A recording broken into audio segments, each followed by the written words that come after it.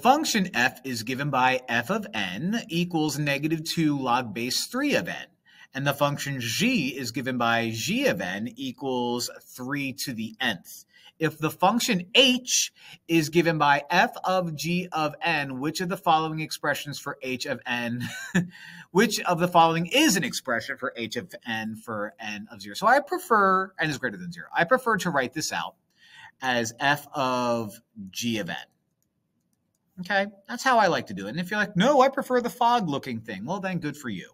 What you do with this is you start out with f, and f is negative 2 log base 3 of n. You write out all of f and leave a nice big blank space for where n is, like so. You replace that n with whatever g of n is, and g of n is 3 to the nth power. Now, there's two ways that you can look at this. And I'm going to do both because why not? Way number one, and let me rewrite it out. Way number one that you can look at this is you could say, oh, wait a minute. Log base 3 of 3 to the n allows the log base 3 and the 3 to cancel each other out and drops the n down, so we have negative 2n. That's one way of looking at it. Check.